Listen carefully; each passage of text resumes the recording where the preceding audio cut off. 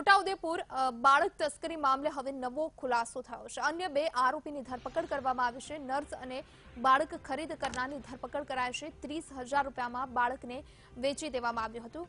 કેસર હોસ્પિટલના ડોક્ટર અને નર્સે બાળકને વેચ્યું હતું। મધ્યપ્રદેશ પોલીસ અત્યાર સુધીમાં આ મામલે 27 આરોપીની ધરપકડ કરી છે।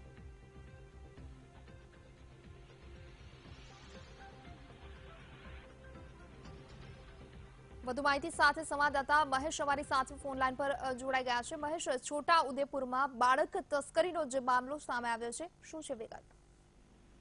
જે આપને જણાવી દઉં કે મધ્યપ્રદેશમાં ઝડપાયેલા બાળ તસ્કરી મામલામાં ગુજરાત કનેક્શન બહાર આવ્યો અને તેમાં પણ આદિવાસી બાહુલ્ય ધરાવતો અને 3 રાજ્યની સરહદે આવેલો છોટા ઉદેપુર જિલ્લાને આમાં ટાર્ગેટ બનાવવામાં આવ્યો છે। છોટા ઉદેપુર જિલ્લામાં આ જે કેસર હોસ્પિટલ આવેલી છે, આ કેસર હોસ્પિટલના જે ડોક્ટર છે અને નર્સ પણ આ જે સમગ્ર ષડયંત્ર થયું તેમાં સામેલ હોવાનું અહીંયા બહાર આવ્યું છે।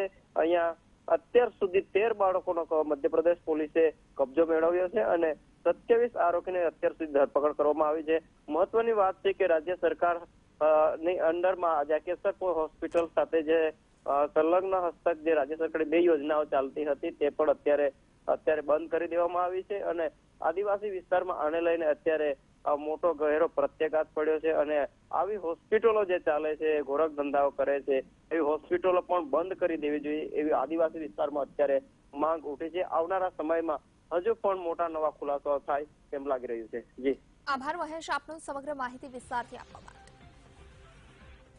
તો જે રીતે છોટા ઉદેપુરમાંથી જ બાળક તસ્કરીનો મામલો સામે આવ્યો તે મામલાને લઈ નવા ખુલાસા થયા છે। અન્ય 2 આરોપીની ધરપકડ કરવામાં આવી છે। અત્યાર સુધીમાં કુલ 27 આરોપીની ધરપકડ થઈ ચૂકી છે। 30,000 રૂપિયામાં બાળકને વેચવામાં આવતું હતું। કેસર હોસ્પિટલના ડોક્ટર અને નર્સે બાળક વેચ્યું હોવાના સમાચાર છે।